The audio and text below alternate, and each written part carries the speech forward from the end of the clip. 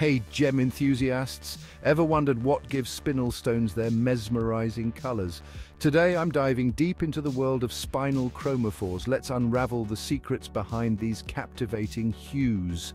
Alright, so spinel is a fascinating gemstone, right? It's often overshadowed by rubies and sapphires, but it has its own unique charm. The magic of spinel colors lies in its chromophores. Simply put, chromophores are elements or compounds that absorb certain wavelengths of light, giving these gems their stunning colors. First up, let's talk about iron. Iron is responsible for the rich, deep red and sometimes brownish tones in spinel. Imagine a vivid sunset, right? That's the kind of warmth iron can bring to spinel. Next, we have chromium. This element is what gives some spinels their vibrant red and pink hues.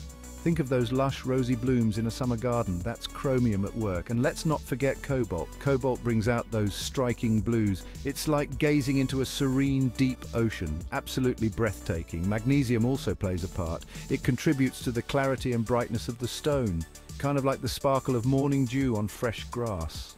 But wait, there's more?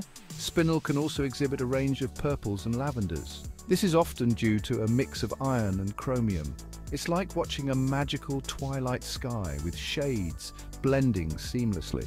What's really cool is that spinel's crystal structure allows these chromophores to distribute evenly. This means that spinel stones often display uniform color and exceptional clarity. No wonder they're so prized in the gem world.